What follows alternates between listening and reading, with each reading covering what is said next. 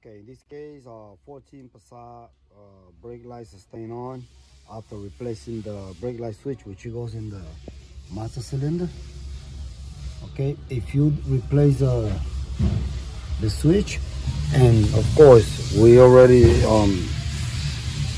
figured that you check the bulb holders in the back and all that, and the lights are still staying on no matter what you do, you most likely have an open to the ground side.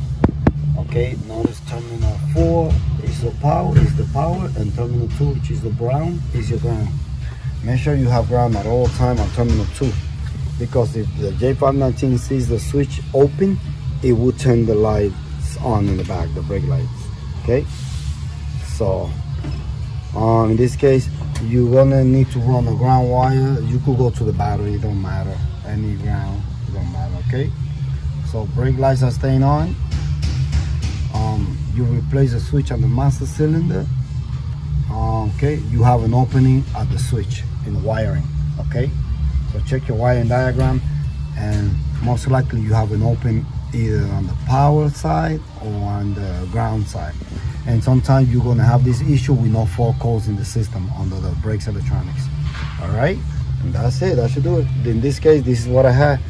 So, and I created a ground because there was no ground going to the switch. Okay, so it's fixed. Okay, once you find the open wire or the defective wire, like I did now, in this case it was the ground, so I'm putting the ground. Nice clean job.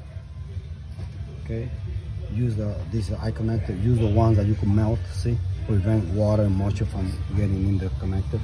See, nice clean job. In this case, it's a ground issue, so I'm gonna go ahead and I just found an easy ground right here. So I'm gonna remove this 10mm nut and just ground it there. Okay, and that should do it.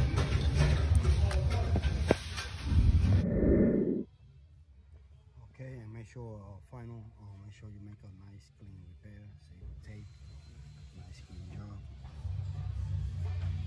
Okay, I'm gonna just ground it here, like I mentioned before.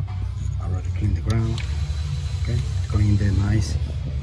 And don't forget, guys, like I always mentioned, check your fluids, make sure the gas cap is tight, and check your TPMS, your tire pressure, and you should be good to go. Okay, I hope you enjoyed the video.